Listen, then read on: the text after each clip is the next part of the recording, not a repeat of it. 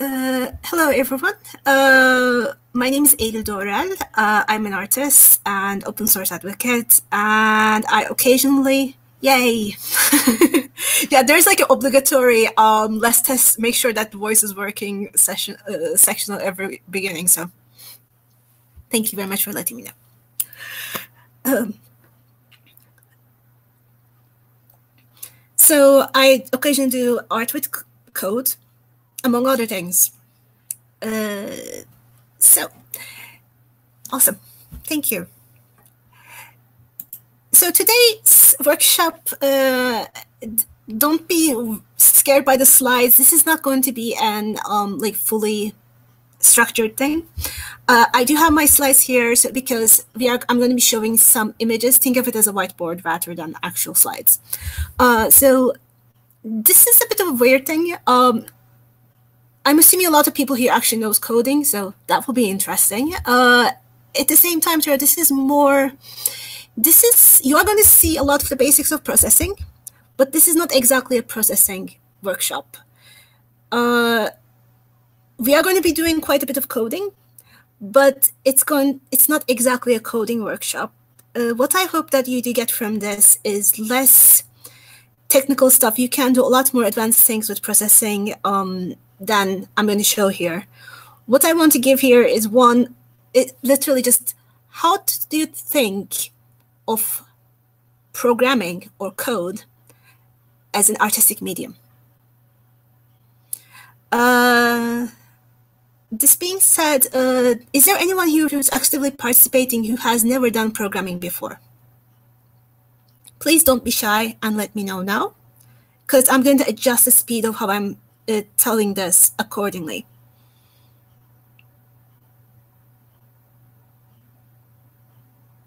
Okay, so we have one person. Okay. All right. Okay, so we have several people who are beginners here. I'm going to go accordingly and go with a bit more detail on the basics of coding. All right.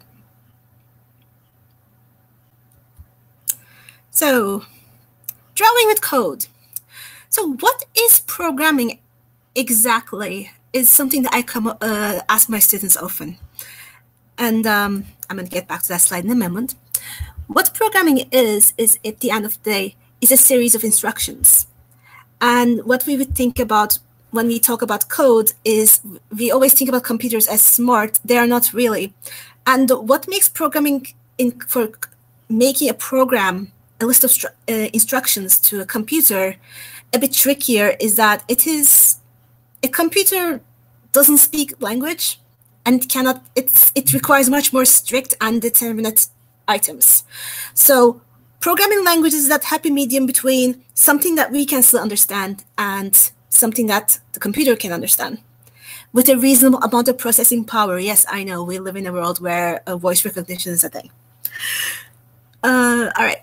So when I'm writing code here, all I am doing is saying to the computer, do this, do that. The software that we are going to use to do this coding is called processing. There was actually a wonderful talk by Tristan Bunn this morning on the topic. And so I'm not going to go too much into it, but basically it is a language that was created specifically for artists and designers to use. And what it makes it unique is that it is actually very easy to pick up and go with it. And it is very self-contained, which makes the prototyping very, very fast. Hi, Anna.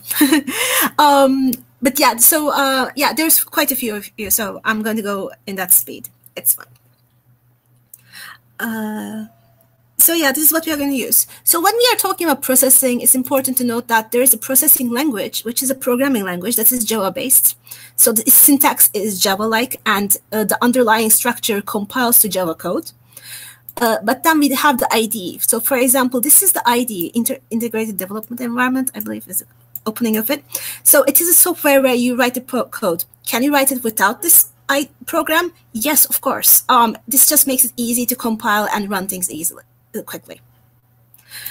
So, are I start writing instructions. I'm going to get this out of the way. Oh yeah, and processing ID has two parts. One of them is called sketch. Sketch is where I literally write my code.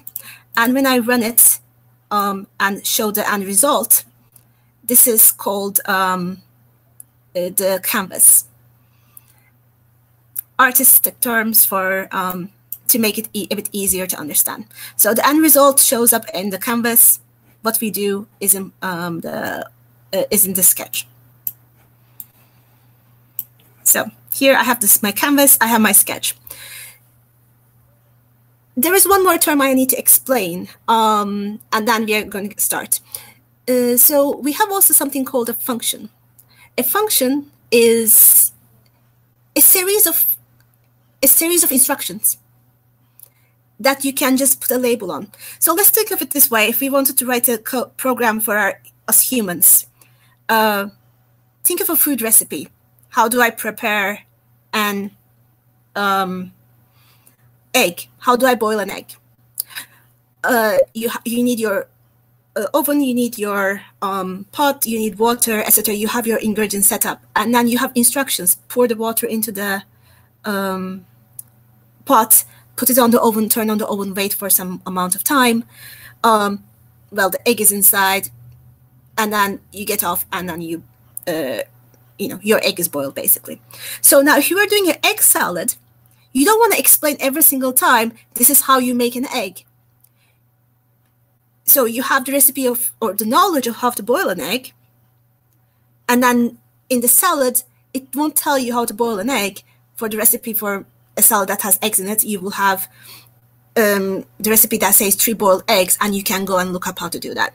So functions are like that. So if I have a function that says, for example, actually, let me just start a new code here. So if I have my egg salad item, let me save this as egg salad. No, I'm not going to actually code this. Save as, if I can find a folder, egg salad. I might have a function that says boil an egg. And yes, this is not Java. I'm calling it function by now. I'm going to change it a bit. And then basically here you will have the instructions for it. Then on your main function, you can say boil egg, add greens, etc. You can imagine that's how it's going to work. I'm going to close this thing because I'm going to delete this now. Because, yeah. So that's what the function is at the end of the day. No, I don't want to change say the changes. All right. So when we write programs, a function on the Java, you have a particular structure. And this structure, by the way, is going to change from language to language. So for example, voice setup is how I declare language, a function. So when I write a function, I have the void. That means what it returns. Sometimes your function as a result can give you a number, a text, etc. Here it doesn't give anything, so it is called void. And then the setup, and I put things. This is a special function in processing. It is a function that is run once before you show up your canvas. So anytime I press the play button here, it's going to run the setup function once, and that is going to show me the canvas. This is my canvas when I cannot even, this is so small, I cannot even click on it. So I'm going to leave that for a moment. The first, what do you do when you want to do a painting, for example? The first thing that you need to do is, well, probably prepare actually a canvas. And to do that, I need to decide the size of it. Same thing here. I need to start by typing the size. So this is the height, this is the width, and this is the height. So here I have 500 and 400. 500 is the width, and 400 is the height. Okay so far? Yes, no, maybe. Please tell if there's questions. All right.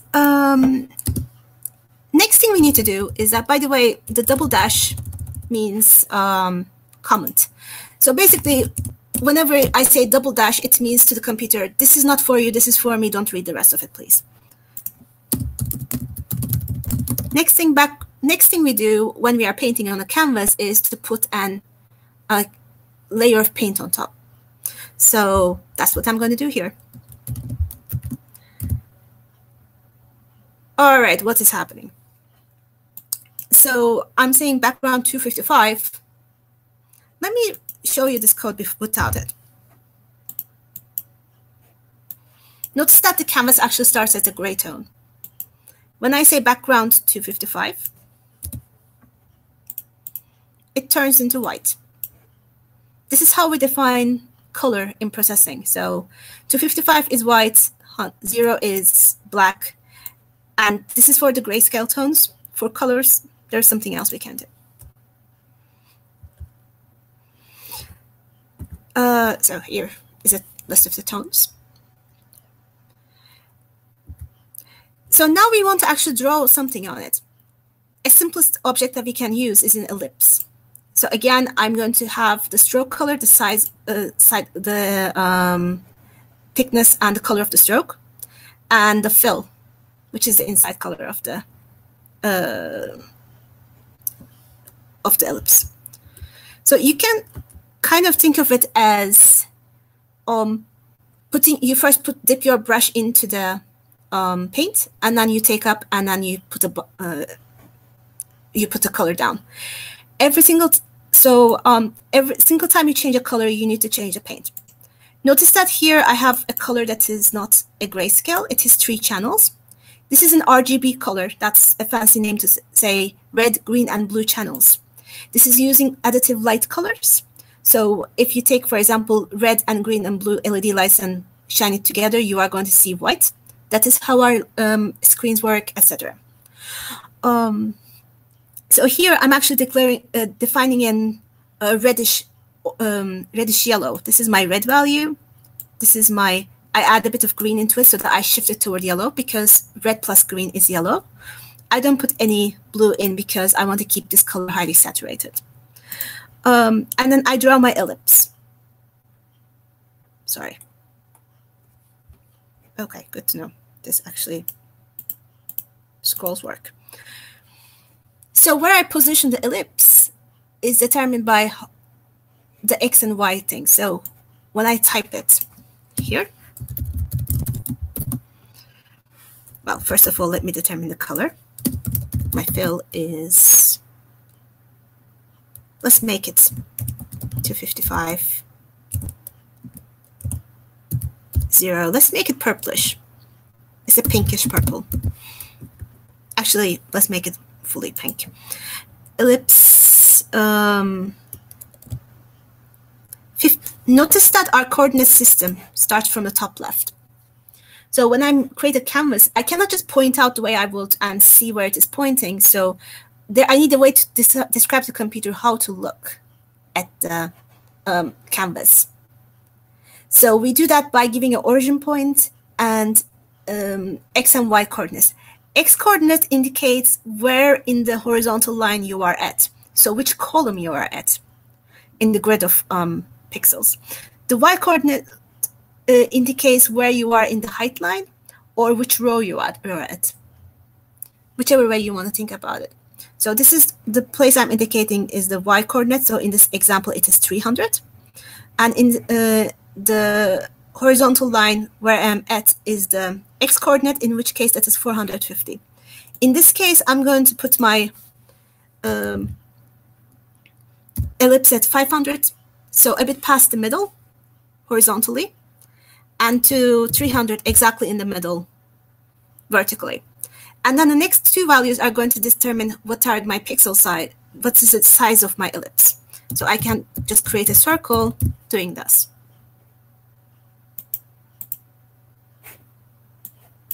It's a pink circle.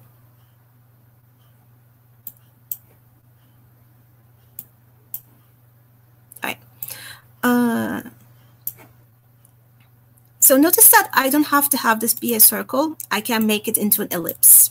So I can make it an vertical ellipse by making its vertical height a lot longer than the horizontal one. Or similarly, I can make this a horizontal ellipse.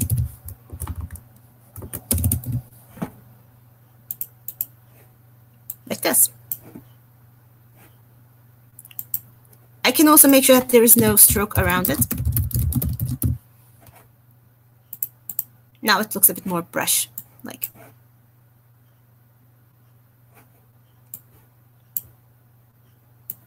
All right. So, no, I don't want to actually close this. So similarly, again, here I am drawing an ellipse in a different canvas. The middle is, it is 80. It's a circle that is 80 in diameter. And this is actually not exactly correct. This is, this should be the radius by default. But radius or diameter, actually? Might be diameter. Anyway, one way to test. Let's put this exactly in the middle. And then let's make this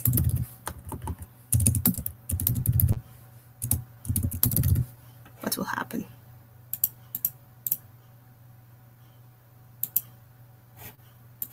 It is diameter.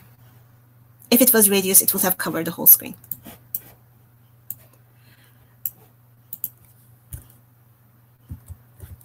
So similarly, I can draw rectangles.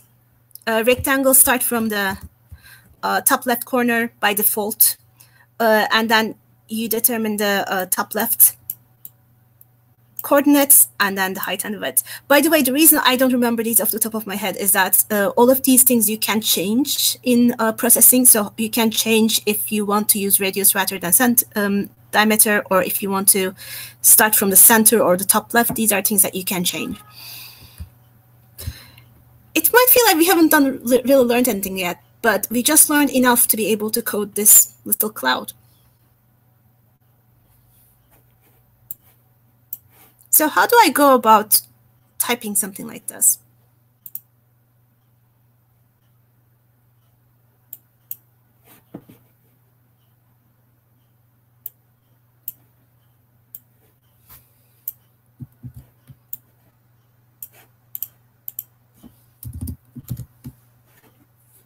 And before you think that, oh, how is she doing this? I have my cheat code here. We are going to put together circles. Yes. So, not a loop. Actually, we are going to do this manually. So I want to start with an ellipse on the center, which is where, let me move this here so that we can actually see what we are doing. I want to actually start by this ellipse on the center. We are going to get to the loops in a bit. Not quite yet. I'm going to prove you that it is not a fake. So I'm going to start with the circle in the center.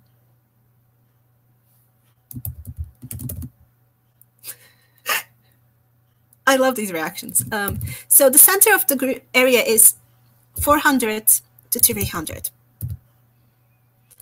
And then I'm going to make this into 100 by 100. So center circle. So that's the circle over here. This is a bit like playing a tangram game.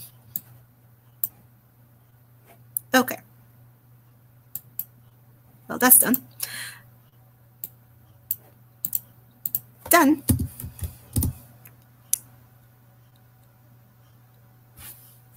Well, you can notice that there's another circle here.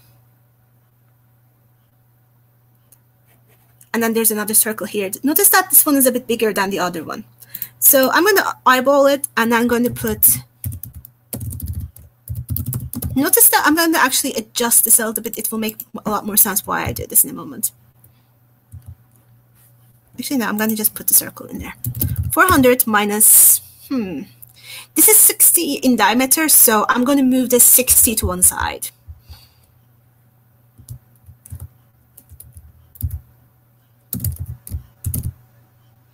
and then 60 by 60.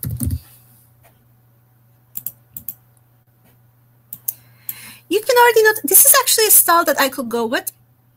Like I can also put the ellipse that is on the right side on here, 400 plus 60, 300 minus 26, 72, 72. Okay, this is not bad.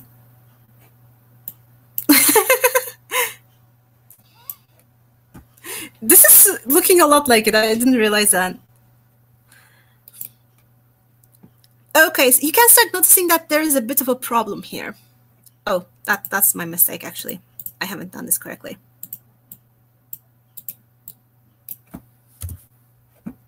Not yet. So notice that this could be a good way to do the cloud as well. It does look like H2O. But it doesn't look at, it's not like centering on a cloud. And if you think about how the clouds work, they tend to have a relative, they tend to cluster at the bottom. They don't cluster on the center generally. Depends on the cloud, but generally you have them clustering on the bottom more like this than in the exact center. So how do I do this? One option will be changing the mode to try to get it from start the position from bottom. But another way to think about it is that I'm aligning along a line on the center here. What I want to do is align on the bottom. So what I do is I do shift these up as much as their diameter, or something that's close, not exactly. So what I'm going to do here is that I'm going to actually notice that this is the center one is 60. I'm just going to lift this up a little bit. And then I'm going to lift this up, wrong line, a little bit as well. I'm going to also lift this one up a little bit. So I'm just shifting all of them up a little bit so that they are going to be more or less on the same area at the bottom. And I did not do this correctly somehow. Oh, I'm sorry. I was looking at the wrong thing. This is 40. I was wondering why I was doing that. That's not. So it's, notice that 100 divided by 2 is 50. This is 40. 100 divided by 60 divided by 2 is 30. This is 20. That is intentional.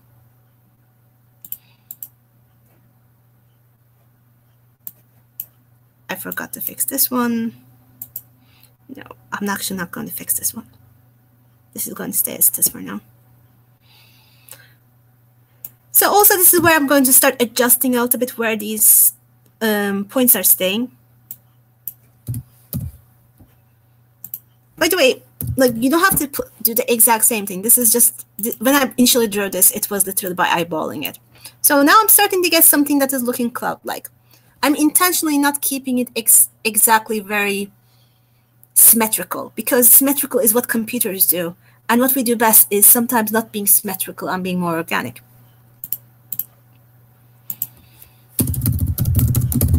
Ellipse. Now I'm going to just copy paste the rest of the code. I'm going to add the horizontal, 2 horizontals on the side. This one, and don't copy the whole thing, please. That one. This is going to give me a shape that is pretty close. It looks like a hat. Yep. But it is not really filling together. It still looks very circly. So I'm just going to add some more circles into it. I'm just going to add 4 smaller circles. These are very tiny. They're just 40 to 40 pixel in diameter. I'm going to add them in between these other ones.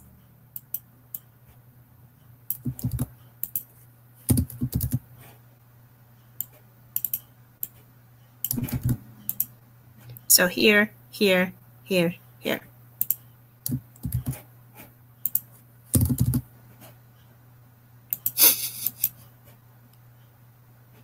I forgot one of them. Oh, I copy pasted the same thing twice. It's not the position on the code that affects them. It is actually the positions given the XY coordinates. And this is how I get to the exact same image.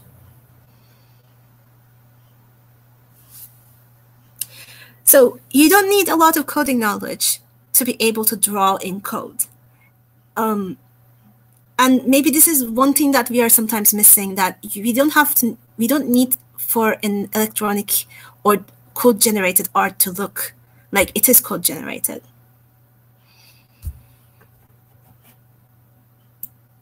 And we don't need to use the full capability just because we can use it in it. So this being said, this looks awful.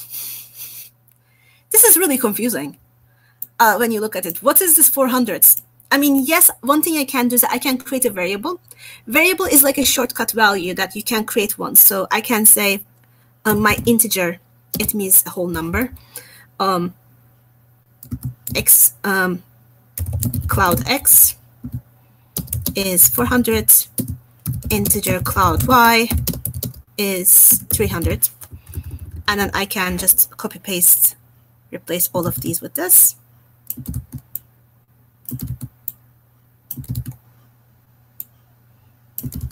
This helps a little bit. You get the idea, but this is still a lot of random code. So what else can we do? How can we make this more modular? Processing has this nice option to just move your origin point instead. So rather than changing where you draw, you move your coordinate system so that your where you draw is actually more intuitive. Think of this as you might be moving your hand with the brush to do a small shape, but you do move your whole arm to get to a different place in the canvas. This is the same idea. So I do a translate. By the way, you don't have to always use exact numbers. You can just get the width of the canvas and height of the canvas and divide them by 2. Processing will calculate it for you. Another nice thing about programming is that this type of small task is easy to just delegate. So here, for example, I can move my coordinate system to the center of the canvas. Then suddenly I can just draw this at center. So let's do that. Let's translate to 400 and 300. And then these become the actual values where I draw.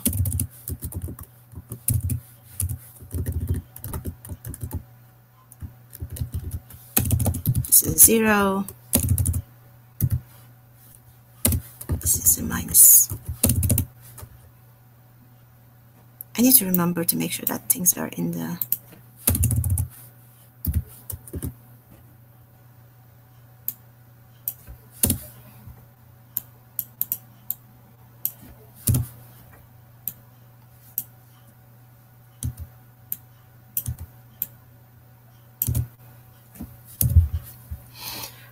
So now notice that when I do this, oh, I forgot one of them. Which one did I forget?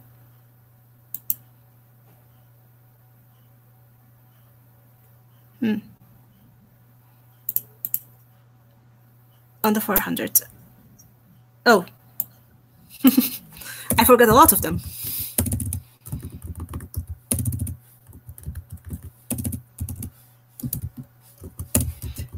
This is the risk that's live coding. All right, let's see. Did I forget anything? There we go.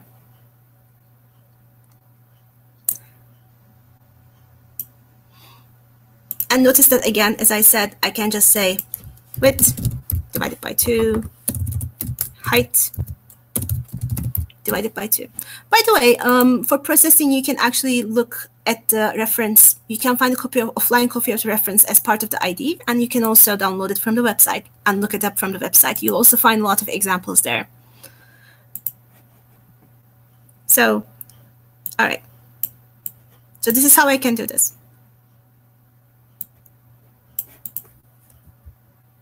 Notice that I can do translate multiple times and they add to each other. So if I made another translate that was going 100 down and 100 left, 100 right, sorry, the cloud is going to move. You can kind of see how this might be actually useful, that I can just add translates or change translates and the cloud is going to move. There's a problem with this, though. If you have done a lot of movements back and forth, how do you get back to where it was before? And for that, we use this thing called, that is, push and pop matrices. So what I do is that, think of them as a save point. 1 second, please.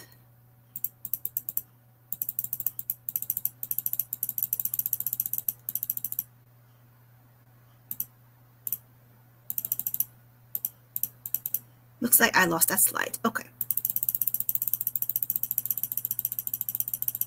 So think of it as a save point where you can go back to. So, for example, I want to actually draw another ellipse first that is at 100, 100. So let's say it this way. I want to draw a square that's at 100, 100 after this. Translate to 100, 100.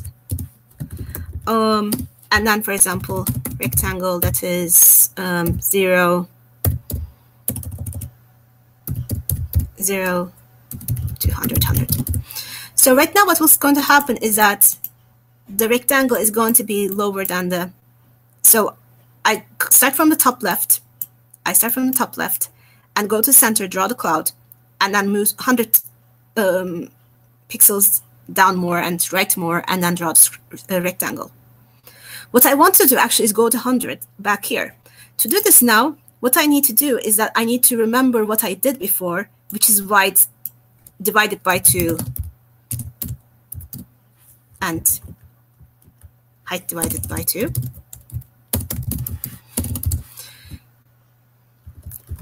Go in opposite direction of them.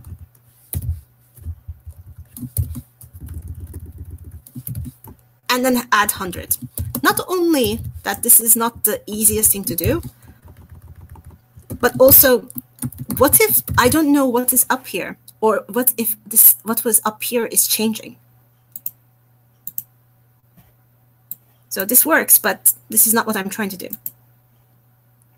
So what pop allows me to do is that it allows me to create an save point. So I say pop matrix. Think of it as a layer of information. You put a new sheet on the new sheet and take notes. So when you take that sheet off, the sheet that is underneath has the information that you need still. Pop matrix, push matrix, sorry, that's the wrong one. I push a new information layer. I do what I need to do with that translate. Then I pop the matrix. I pop, and then remove that layer of information. And then now my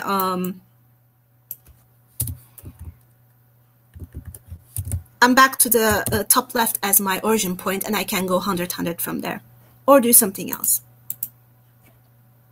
You can see how this will be useful if you are, for example, drawing a stiff figure where you have the head as a central point, body is related to that, and arms are related to the body, and then you can just do the pop command back up the layers so that you can actually see what is happening. So that everything is modular. You don't have to do that calculation yourself. You just, the calculation is done for you, that translations. Also, pop and push are useful for keeping track of other type of transformations. We are going to get to them a bit later. Please tell me if there's any questions. I'm going at very fast speed here, so.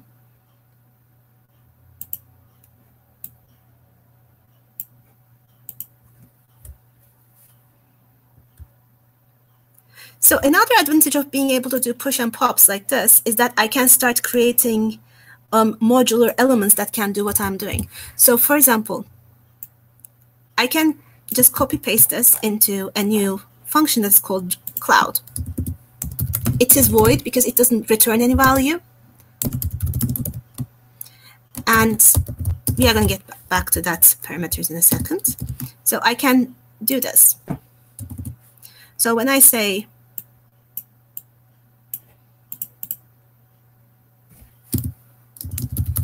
cloud, it will draw this, and it's not going to affect. So for example, if I'm drawing a rectangle at 10, 100, 100, and 50 hundredths, later this is still going to use the normal, my normal coordinate system. I don't have to know what happens in this cloud function to be able to do what I'm doing elsewhere.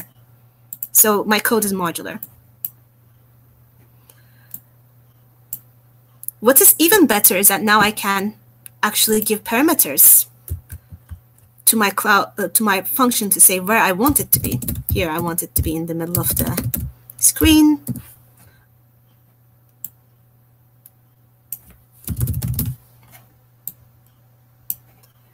So I have two parameters here that are, I can make them floats, for example. Float means a number that can have quotients, like it can have that numbers that doesn't have to be whole. The other ones are whole numbers. I'm blanking out on the English word for it right now. They're real numbers, basically. Float, cloud X, float, cloud Y, and I can just translate this to cloud X and cloud Y.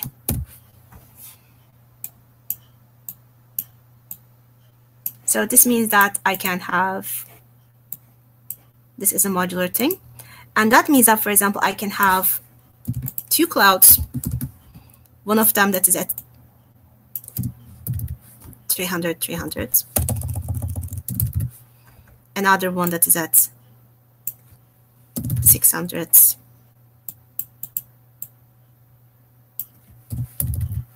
Let's put these a bit, 200, and this is 400. So I can have now two clouds.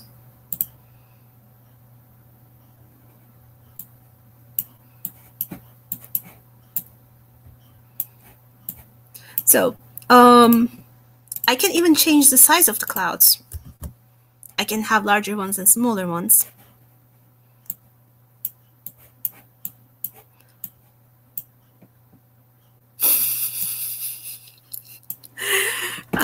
It's my fault for bringing, the comment was, it's not clouds, it's distance storage. And this is my fault for bringing clouds as a drawing example to an open source software conference.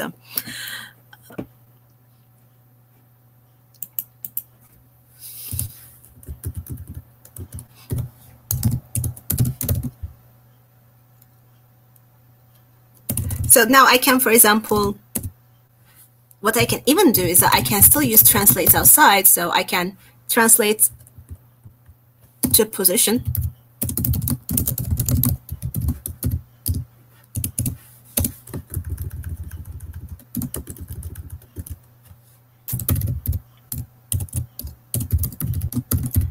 And then I can scale. I need to remember how to use this. Scale this to 2. Actually, let's scale this to 1.5.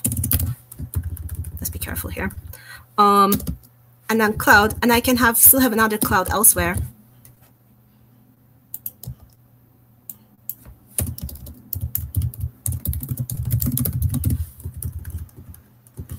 Let's keep this at 0, 0. And then I can still draw my second cloud normally. You can see how this actually becomes very useful very quickly. I can make this even bigger. I can make a second one that is smaller. You get the idea. I think I might have drawn the second one.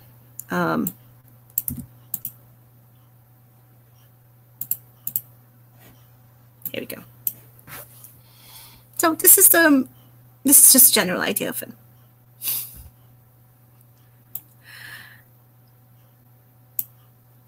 Yes, I know there's a rectangle that is sticking out. Let's get back to our normal. Let's be done with the class for now. But you can start seeing how this starts looking like almost you can create your own stamp brushes and work with them.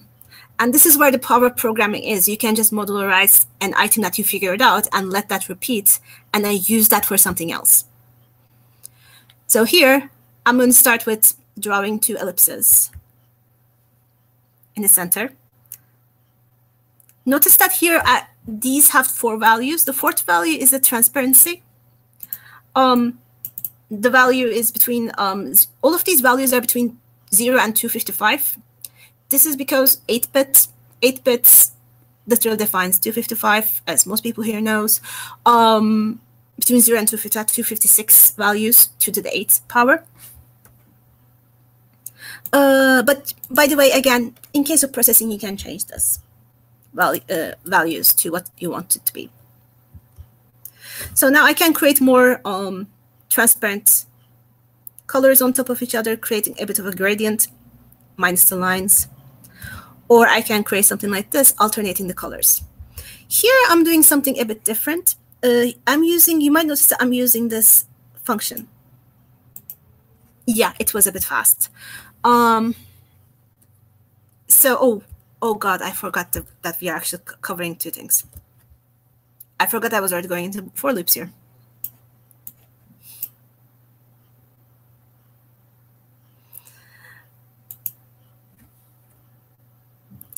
No, actually, I'm going to go over the for loops because that is something that's new. But to go to for loops, I need to first go into the if statements and conditionals. Okay, think that you are in a road and you're on a highway and you are taking a road, and then you see a line that says turn left for city X, otherwise go straight. That's basically what an if statement is. So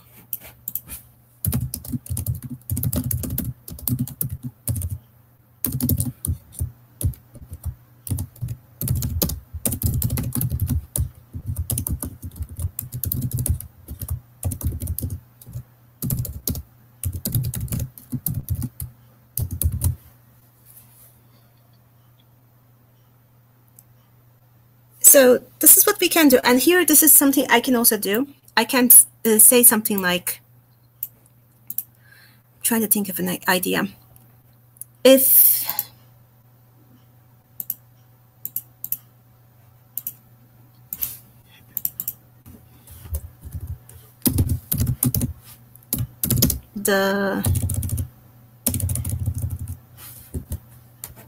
let's stop with the cloud for a moment.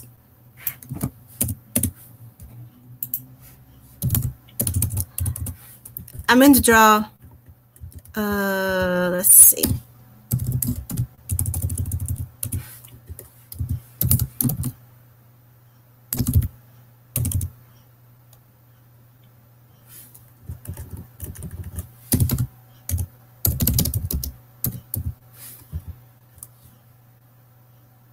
Int.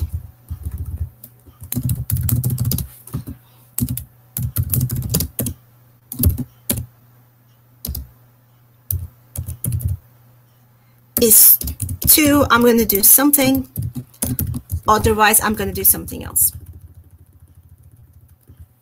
Let's make the fill color red, else fill color green. So in this case, my rectangle is going to be red. But otherwise,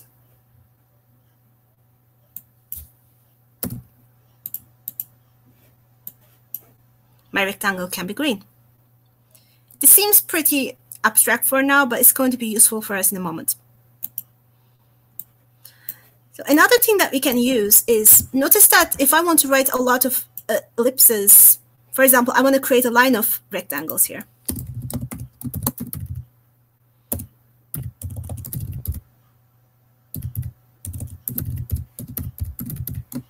You can see that this is repeating many times.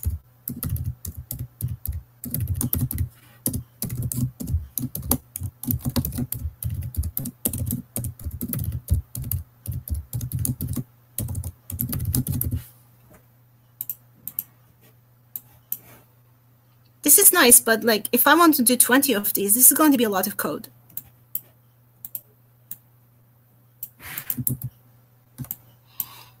So how do I do this? I use a structure that is called a while loop. So a loop. A loop basically says, keep going. Remember when we were saying preparing the egg, I said wait. So wait for 4 rounds, wait for 2 minutes, then do what you need to be doing. So I can say, for example, or I can say, while this is cooked, this is not cooked. Wait. Then finish. So here I can say, I want to draw 8 of these rectangles in a row. So I can say, well, I keep a counter is 8. This is shifting higher and higher, so let's get this back in the screen. My counter is 8. So while counter is bigger than 0,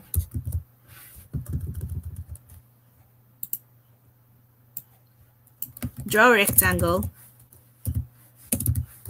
that is at, its over is going to be at 100. We're not going to change that.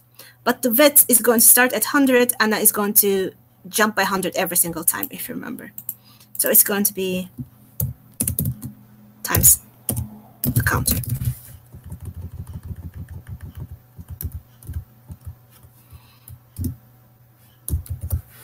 And then what I need to do is that I need to update the counter.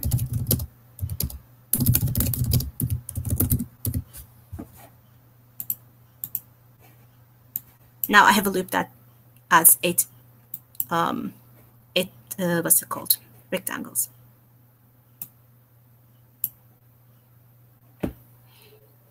Now this is a bit cumbersome every single time you need to do, because you will need to do a lot of loops like this. One thing that we can make it do to make this simpler is we can say minus equal 1. This is just exactly what it was before. It's just shorter. Or if you are decreasing by 1, you can just do minus minus. But even this is still, you need to remember to make sure you are declaring a counter. You need to make sure that you are updating the counter. There's another syntax that does the exact same thing. This is called a for loop. So I create counter that is in counter that starts at 8. Make sure that counter is bigger than 0, and counter, I'm going to increase the screen. 1. All right, let's remove this extra group.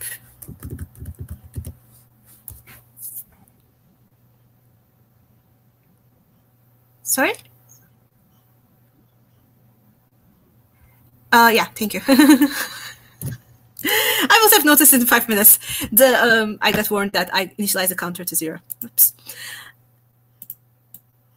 Here's your proof that I'm actually not doing this. I'm actually writing this in real time. So, all right. I need to remove this item as well. So this is exactly what we had before. So declare the counter, reduce the counter at the end, and make sure that it is above a certain thing so that it doesn't loop indefinitely. And then I draw in the middle. There we go. And this is what a for loop is.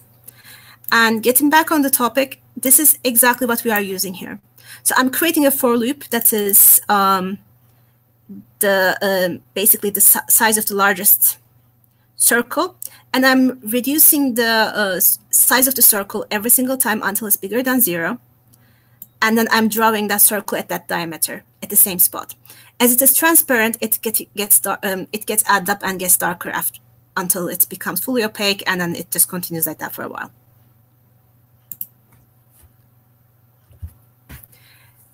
So here again, we are using the ideas of if statements and for statements together, for loops together. So I actually have this code. If I can find it. This is not the one. Well, I can type it again, or I can actually copy paste it.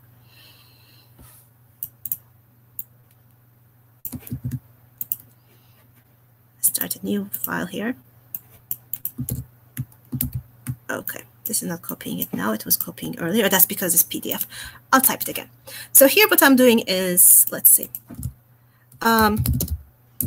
Weight setup. Size is 600 by 600, yeah.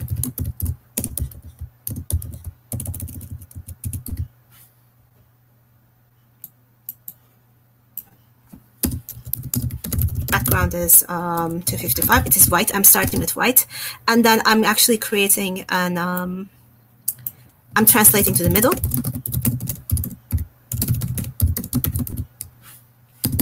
Same idea, and then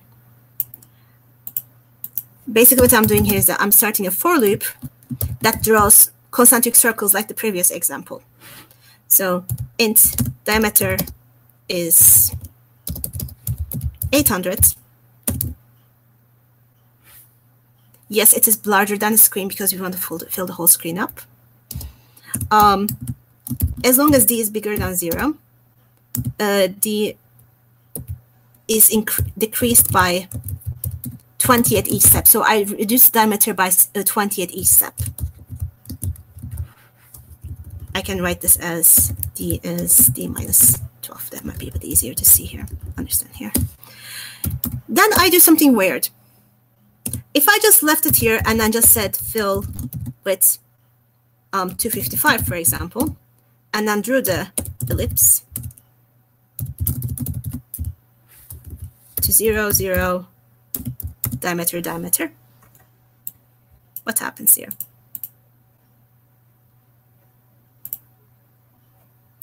I'm missing a part of the for loop. I forgot to complete. I completed the for loop. I forgot to complete the setup. All right. So I get an outline of circles.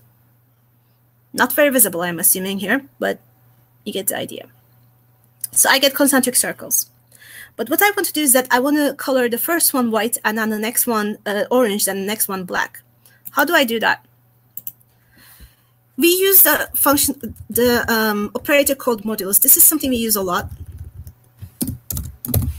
It's called, basically what it does is that it helps you to alternate things. You can think of modulus as, think of the way you used to do divisions on an whole number divisions in primary school. You, for example, divide 32 by 3. You have the result and then you have the remain. That modulus value is the remaining. So for example, if I said 4 modulus 1, let me go up here for a moment. If I did 4 modulus 1, that would be a, 4 modulus 3, that would be a 1. 4 modulus 5 modulus 3 would be a 2. 6, that would be a 0. And 7 will be a 1. You start seeing the pattern. So if you want 3 colors to alternate, you divide it by 3. If you want even an odd, you divide it by 2. If you want something that is more colors transitioning from one to another, you put a larger value. And this is something that we can use very easily to create returning loops if we have a value that just keeps increasing. So here I say,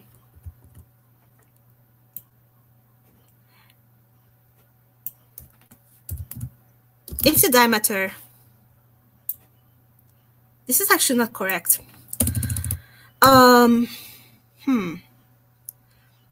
If the diameter times 20, which is the width of the each change, this is a value. And I want to turn this into a float because otherwise it's going to give me errors.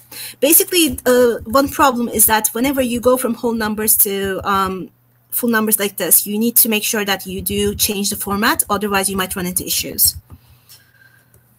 Let's just say my ring ID is D divided by 20, and this is a float. Let's just hope this works. The other code also worked, but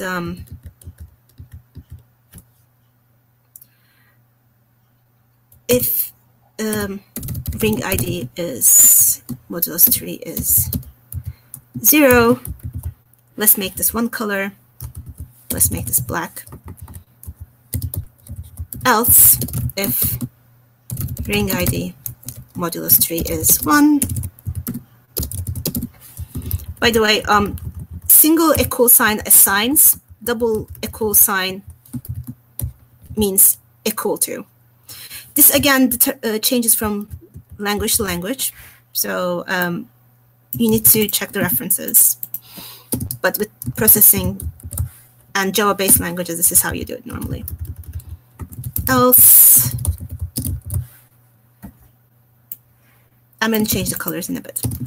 So it is, I'm going to cheat a little bit here. So it is black, orange, and white.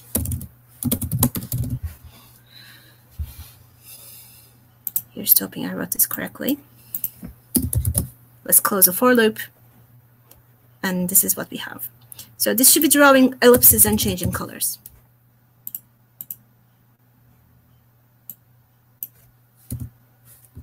I had an closing parentheses, I forgot that. And here we go. Does this make sense? Yes, no, maybe.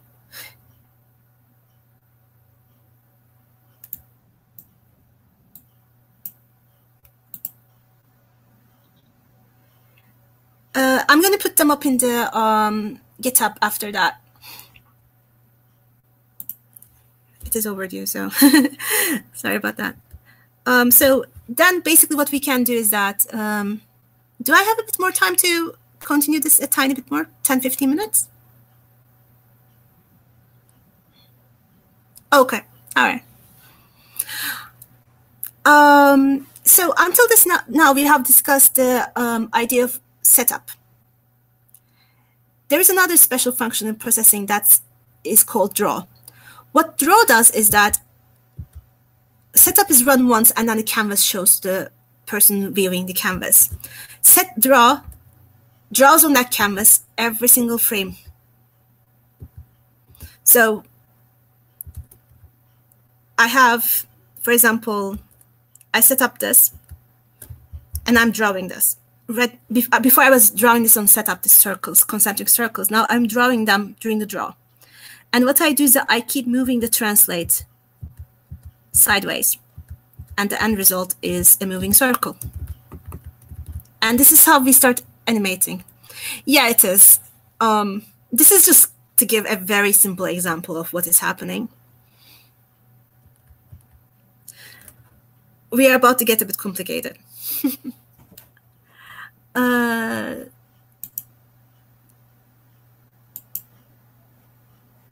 I'm trying to find the right code so that, oh, here we go. Here's this exact code that I have written before. The only difference is that I have now moved it to the draw function. Let me remove these for now. This is the function from before.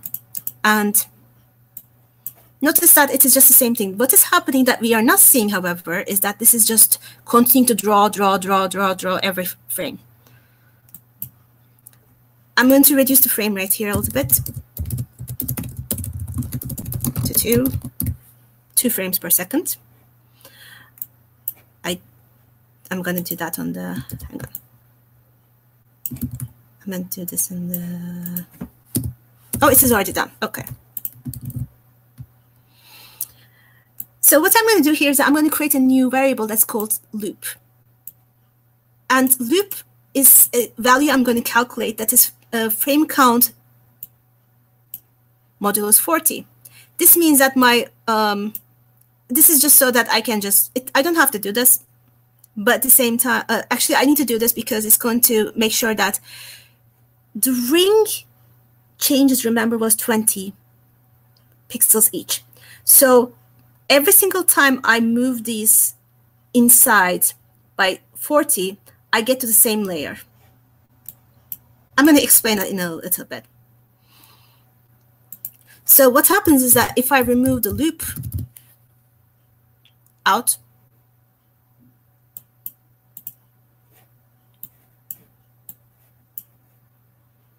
I make circles that are walking in. I'm going to explain a bit how this is working.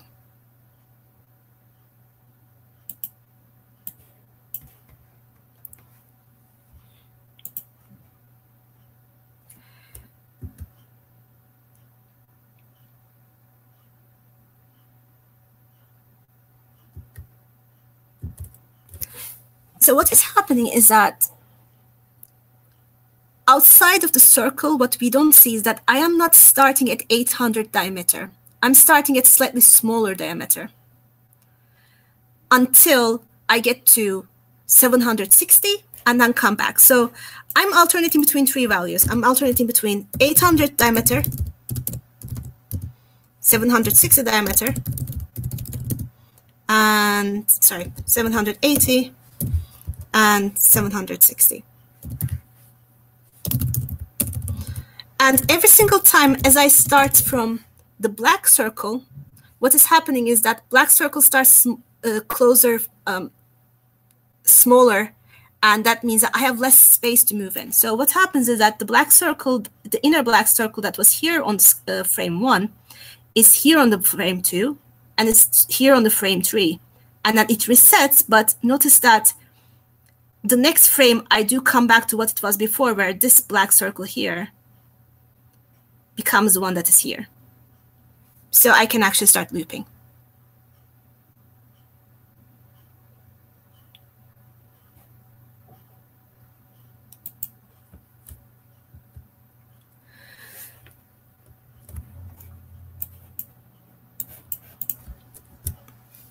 So we discussed earlier that you can translate items around, but we can also rotate them. And this allows us to draw even more organic shapes. Notice that whenever we use angles, we are using radians, not degrees. So we have half pi, quarter pi, and pi as shortcuts. But it is very easy to calculate the rest of the numbers. Quite honestly, the things that we are going to use anyway is going to be divisions of 90 degrees and 180 degrees. So it works out well. So for example, if I drew an egg shape, I can rotate it, and now I can create a shape that is like this. One thing to be careful is that make sure where you rotate from. So notice that I translated first and then rotated. If you don't do that, you might end up with some very confusing end results if you lose track of what you are doing with the translations. And here's a very simple drawing to make. This is the last one I'm going to draw from scratch because time, new. I know I have a processing sketch called egg salad. I'm not going to be uploading that one if you guys don't mind. So let's see. Void setup. Size is 600 to 800 to 600. Background is white. I'm going to draw this on the draw. Void draw. Actually, I'm going to take the background here as well. Let's make the frame rate small.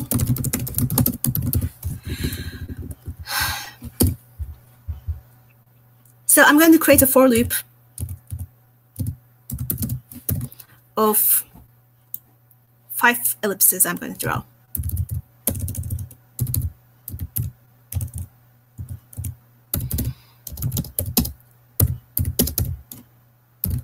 Less than 5, I plus equals 1. Or in this case, I can just say plus plus.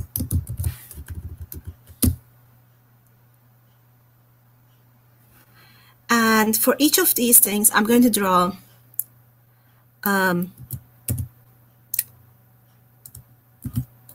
X position. Horizontal position is going to be width divided by 5.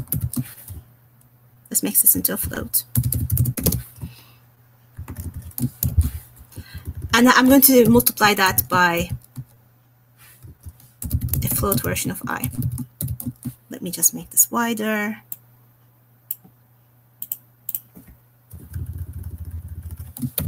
As I was a whole number before, I'm just converting it to a float. Now, this is going to almost work. Let's make the size of those things ellipse. These are going to be 0, 0, 200 to 100, I believe. No, 100 to 200, or something along those lines. And we will have to, first of all, let's dip our brush into the paint.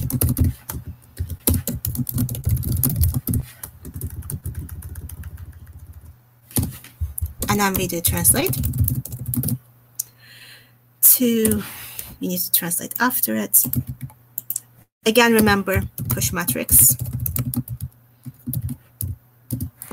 Translate.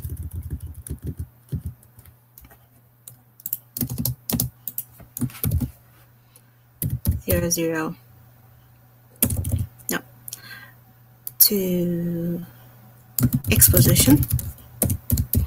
And then the Y is going to be simple. It's going to be just height divided by 2. Draw the ellipse and move out.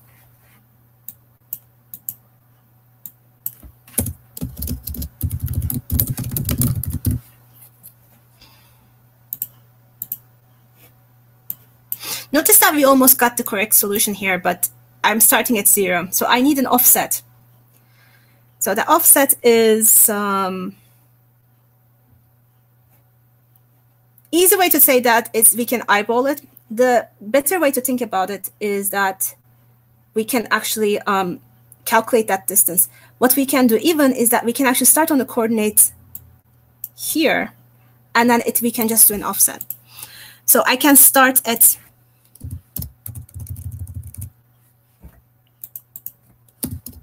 I can translate to the middle of the screen first, middle of the canvas. And then what this area is minus 2 distances, minus 1 distance, middle, minus plus 2 distance, plus 1 distance. So what I can do is that I can start at minus 2, finish at 2, and then I can calculate it this way. And then it should normally give me the same value, correct value. Let's make this 0. This is almost correct. It's not quite correct.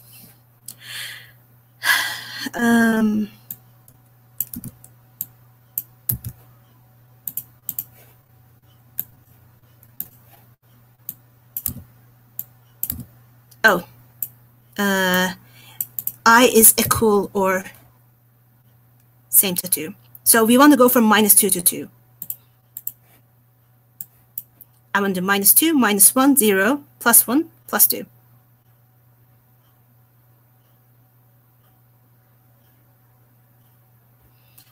And then what I can do here is that I can add random rotates each time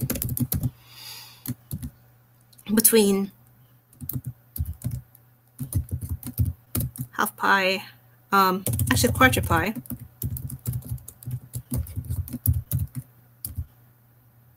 times a random value between -1 and 1.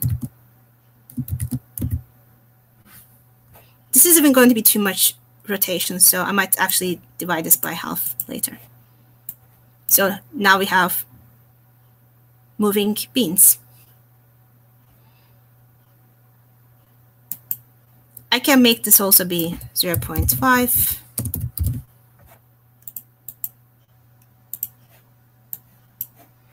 So that it is just shifting a little bit less.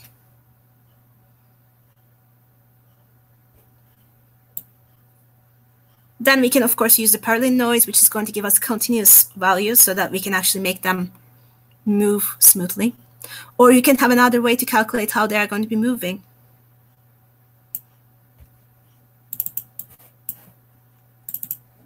Sorry about that.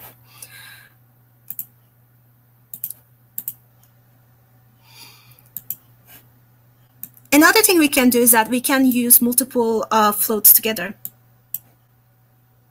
So here I created brushes.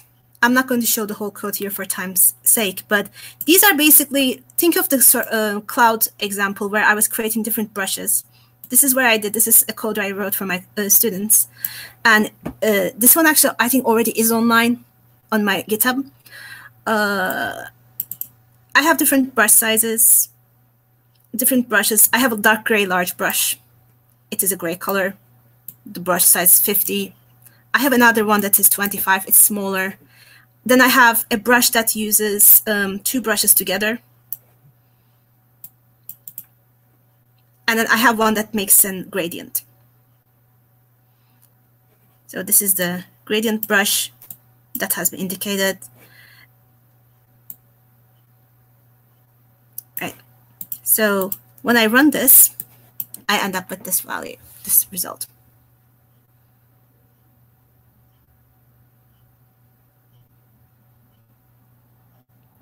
And you can see again how you can create very complicated things out of very little amount of code. Yes, there is a lot of complicated things that you can do, but a lot of the very beautiful generated images are actually very simple. It's all about layering. You create smaller modules and you build on them. I created these individual brush systems, and they are by themselves very simple, but then I made them into a function that I can then use as a brush stroke and then add on top. Similarly, translates by themselves, I can create them, but when I can modularly add translates, I can move to very different directions and angles that I wouldn't be able to calculate on my own. And this is where the computer becomes very useful.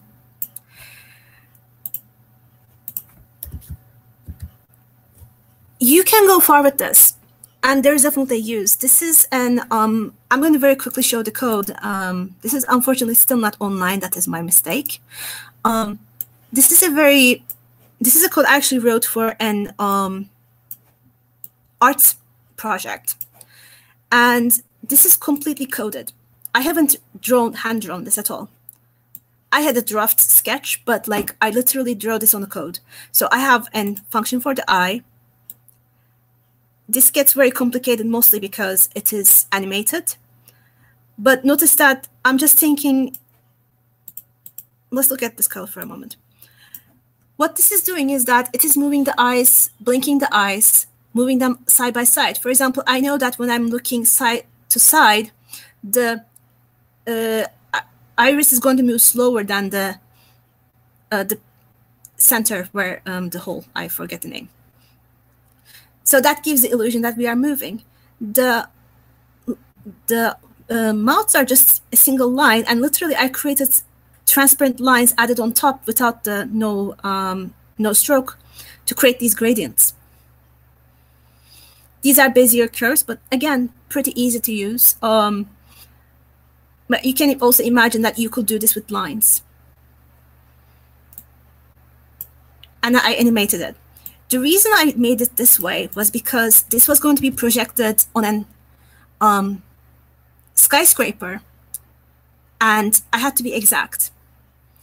I had exact pixels I had to work, and I needed an image that was exactly symmetric, so that in two angles of the skyscraper, it will show different facial expressions accurately. So I did bring a video of this, but I'm going to also link this on the chat because this is going to be hard to see here.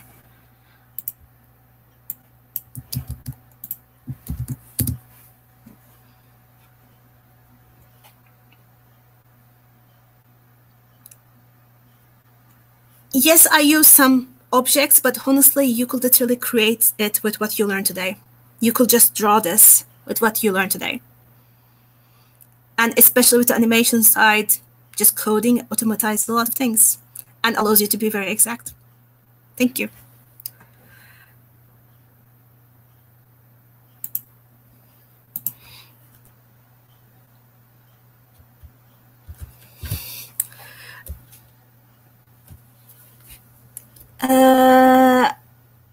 I went extremely fast. So if there are any questions, please do ask them.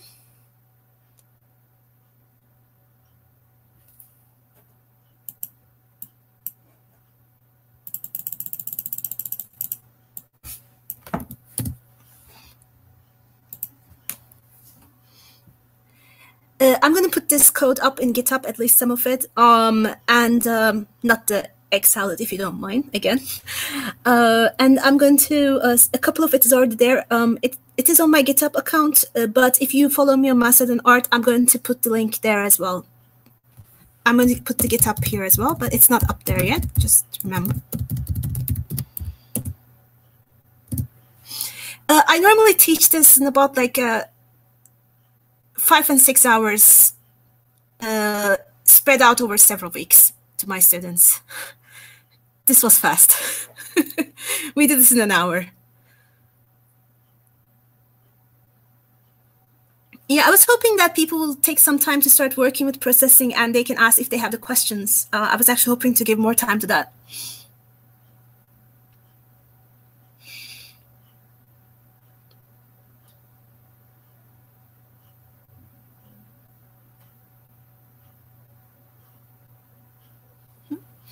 Well, I have a couple more examples here, a couple of items that are a bit easier to see. If I can find them. For example, I have this sketch here that's called oil painting.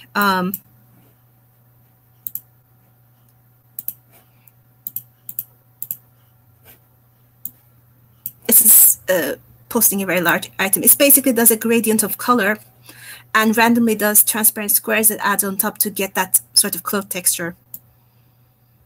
This is just squares. This is just randomly placed squares.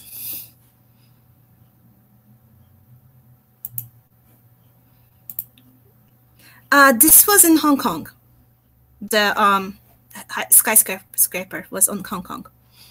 It was part of the ICEA conferences, ICEA 2016.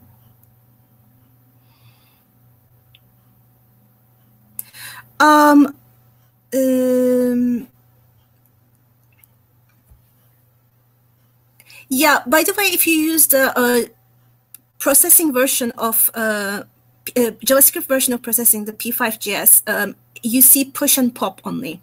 So not push matrix, pop matrix. What happens in processing also has the ability to push and pop styles, so fill colors and stroke colors. So think of it as you can store different paintbrushes, and then you can swap to the previous paintbrush. What JavaScript version P5 does is that it does everything in one stack. So matrices, the transformations, and the style elements are held in the same category, and they are removed together. The building in question has an system in place, a video system in place, that basically a light system in place that does view the videos. So we were given very specific dimensions, and they did just convert it to the format that they had and upload it there and showed it. It wasn't projected, yeah. Yeah, of course, hang on. If I didn't close this. I did close it. Okay, doesn't matter. I'll open it again.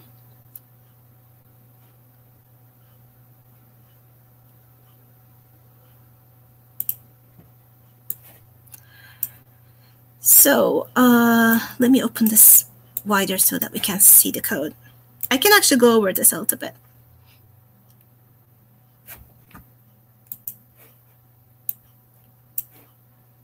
So by the way, this is already up, and this has a lot of comments. So I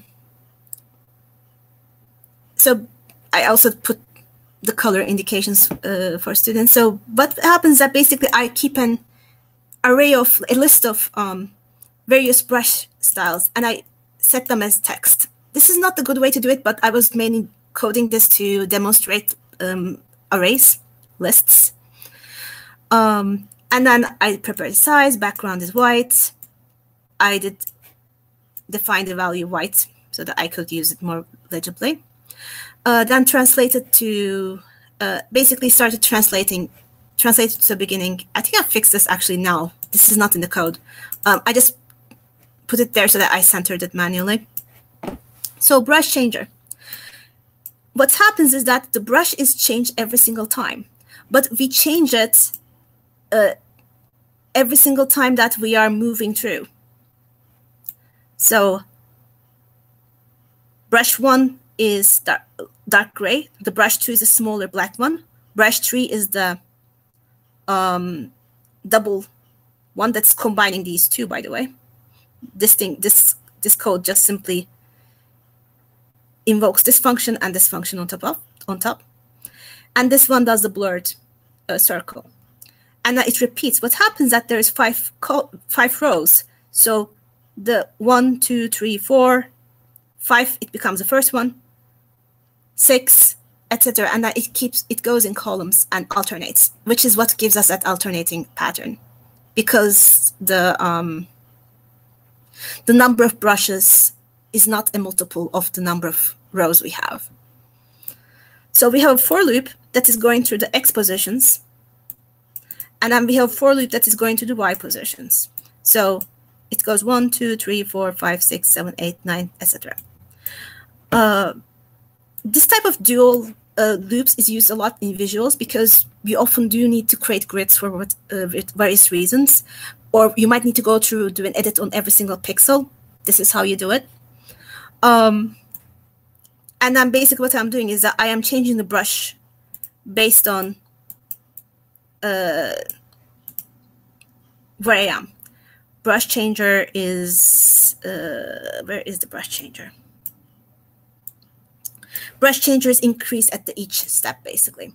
Every single time I am in the inner loop, so every single time I draw something, I'm updating I'm going to the next brush, rotating. And this brush preset length is that, remember the list that had the brushes?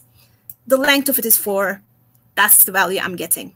I could have just written 4 here, but this is nicer in future. If I want to add more brushes, it's going to add it, and I'm not going to have an error here. So brush position X, Y, brush preset. So basically, I'm giving the my function where I'm supposed to be drawing that brush stroke and which brush I'm going to use. And this, by the way, in this case, is a string. Remember that my brush array is a string. In an ideal world, I will create objects with this, but we are artists. We are not supposed to optimize our code. It doesn't matter. Do what makes sense to you. So if my brush preset is 0, the same thing as this, so it is a dark gray large brush, I do my fill, gray, no stroke, brush size is 50, and then I draw my ellipse. If I have a small black brush, I just make my brush black, no stroke, brush size is 25, half of the other one, and then I just draw my ellipse again. If my brush size is brush preset 2, which is the big one inside the small one, this one, I invoke the brush function. I don't rewrite the code. I just invoke the brush function with 0 and then the 1. So I draw the big gray circle and then the small black circle on top of each other. Problem solved.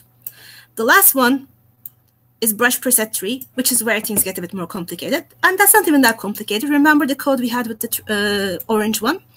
I basically create a gray that is, I create a gray tone, and then I just I darkened the gray tone as I go inside. So I create the biggest circle at 255 diameter, and then 254 diameter, 253 diameter, and the color is going with the same direction. So I start at white, then slightly gray tone, and then more gray tone, and then more gray tone, and then more gray tone, all the way to black. And I cheated here by making this ellipse a multiple of the 255.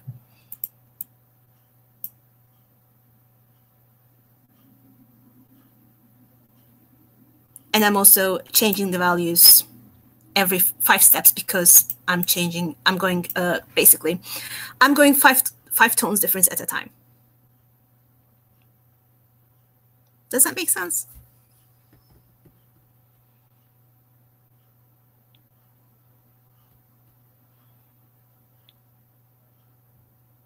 Okay. Well, thank you very much. And as I said, I'm going to put it on GitHub, but at the same time, feel free to follow me on Mastodon Art. And don't hesitate to ask me questions. I really don't mind. So feel free to ask if you want to ask more questions about the code, or you write something and get stuck. Thanks.